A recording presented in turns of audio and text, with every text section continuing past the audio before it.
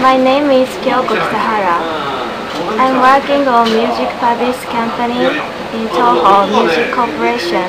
We produce the music for a Japanese movie or TV programs.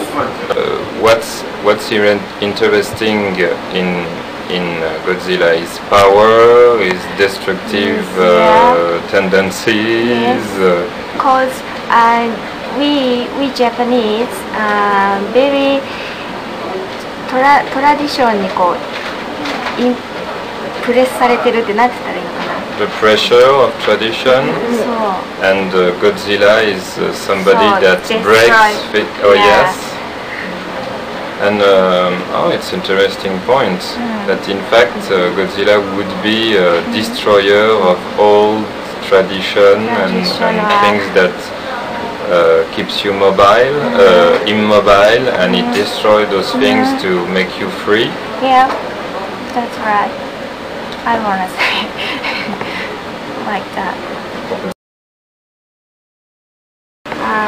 Yes. My answer is yes, because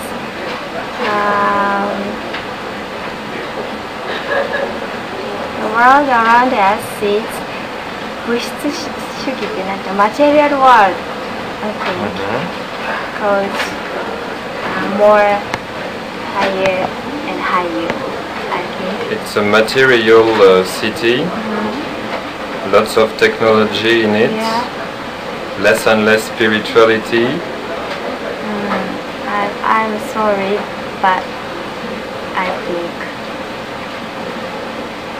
So it's a good town of the future or a bad town of the future? Both. Both? What is the good point? What is the bad point? Good point is very technology is very highest, and the worst point is spiritual なものが減っていく degrees. Yes.